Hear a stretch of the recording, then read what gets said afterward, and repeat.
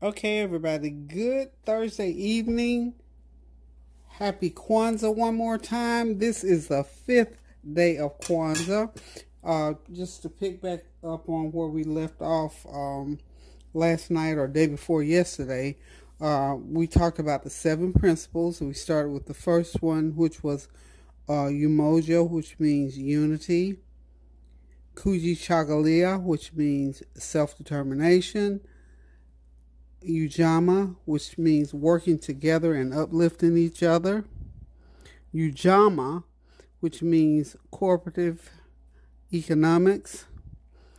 And we're tonight at Nia, or Naya, however you want to pronounce it, spelled N-I-A, which means purpose. And as I told you last night, that was probably one of my favorite principles. It's the one that is, to me, is so important to know where you are in life, to know what your purpose is, what you should be doing, what you should be pursuing. So without further ado, we're going to pursue this meal tonight.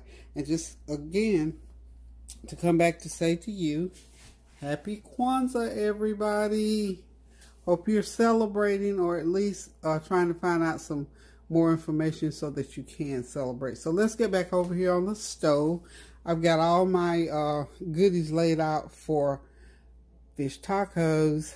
Okay, I've got some salad greens here, some tomatoes, some cheese, some yum yum sauce, sour cream, and over there, of course, I've got the fish strips with my buttermilk bath to dip them in, and then I'm going to dip them in flour, and then I'm going to be frying them in that olive oil. I'm going to be using 2 different olive oils. One is a black truffle olive oil, and the other one is Bertolli organic olive oil. So we're going to olive oil them up tonight. So hang in there with me. Stay tuned.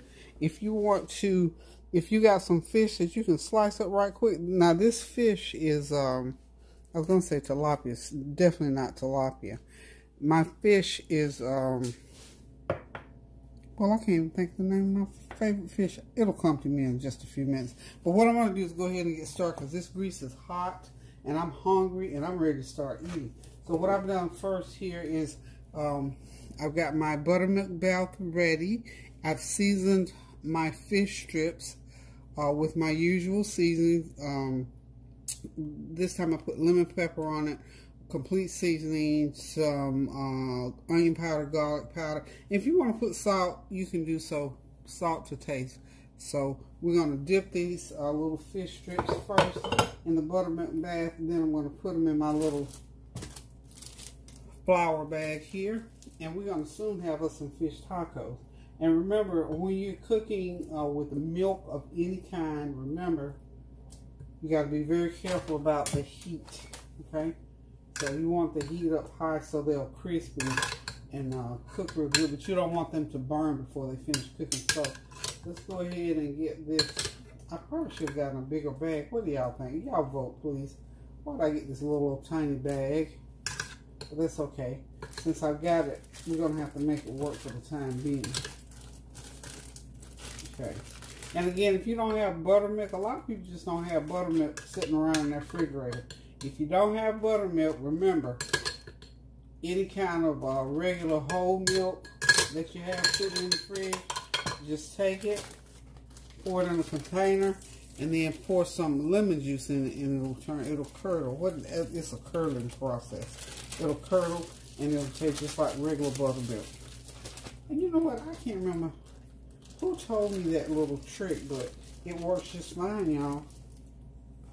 It works real fine. Okay, I've got something going on here. Y'all hold on one second for it. Okay, y'all, I am back. I'm getting ready to put these fish strips into this hot grease. Look, I have to confess, honey, what I did. Now, I know somebody saw me. So I know somebody with that hawk eye was looking right at me and saw what happened. When I shook that meal, this is, by the way, this is half flour, half meal. Is what I'm using with this fish. But anyway, I poured the flour mixture into my veggies, honey. So I had to go retrieve my veggies and straighten them back out. I know somebody saw me. But anyway, whether you did or didn't, that's what I was doing. That's what I had to go off camera to do. You know, things happen in the kitchen, I tell you. All kinds of mishaps can happen in the kitchen when you're cooking. So, you know what, and I tell people all the time, that's why people who cook, you tell people, oh, she don't want nobody in the kitchen. No, nobody needs to be in the kitchen while you're really prepping and, you know, putting your food together. I don't like to be crowded in the kitchen because I'm so focused on what I'm doing. And having somebody in there, I'm trying to talk to them and, you know, all that kind of stuff. So, anyhow, that's what happened, y'all. I poured batter on my veggies. And that was just not what I was intending to do. So we're going to get these all fried up here, y'all. I'm using my hands. Yep, here I am. This is just so much easier because I got this little bag. These are going to be so good, y'all. My fish tacos. And all I'm doing is just frying this fish up, and we'll put all these veggies and this sauce on it, and they're going to be really, really good. And I've got a few of those potato patties that I did last night, the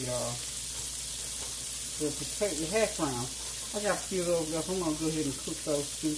I think, and I only got like 3. I think I've got 3 left, which Kareem will gladly eat. So I'm going to go ahead and cook those, and that's what we're going to have with these fish tacos. Let me get my hands cleaned up here.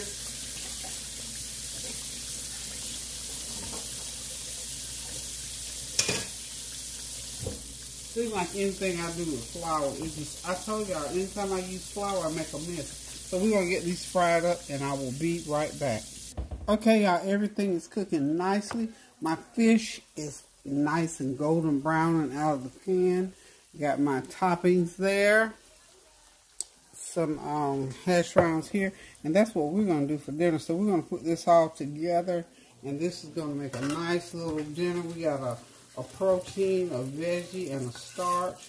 So we're doing good, and we're going to have some, I bought this carrot cake from Sam's Club. It is wonderful. If you're a carrot cake person, and I didn't really know I was until I tasted Sam's carrot cake. So now I'm a carrot cake person. Okay. So anywho, y'all, we're just about done with this meal.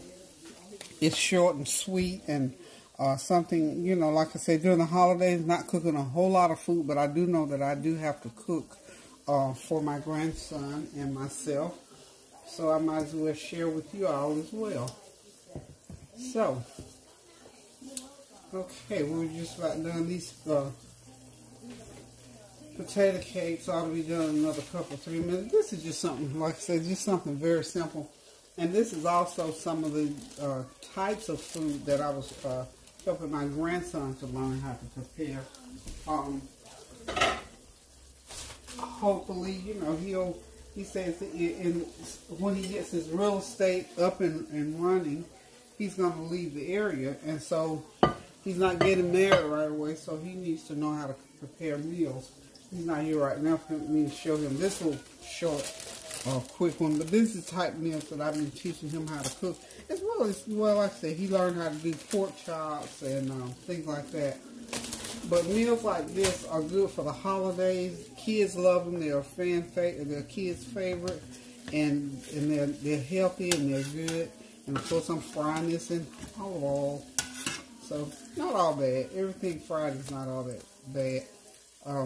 Okay, so these are just about to come out of the grease, y'all, here shortly, and I'm going to start putting my fish taco together. I think I'm going to have a couple. I'm hungry tonight, y'all.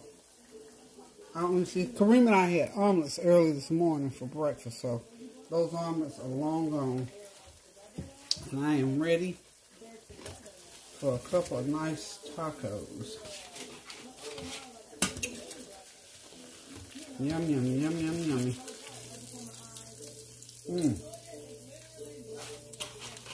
You know that black truffle olive oil, I don't know if I've ever had any before as far as, you know, by that name.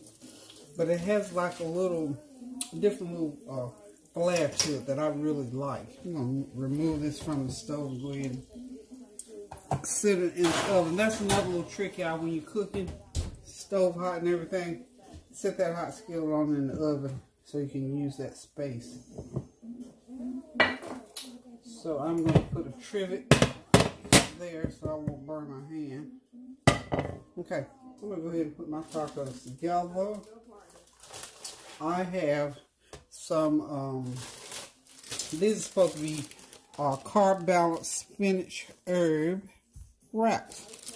So I'm going to be using those wraps. And I'm just going to wrap up me a couple of, just stick you a couple pieces of fish in there.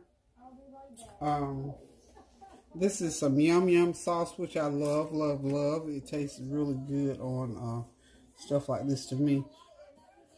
And you know, you can just make them plain if you want to, or if you don't want any, you know, anything in particular on them. So lots of nice veggies, and this is a kale mixture of veggies that I'm putting on here, y'all. Some tomato.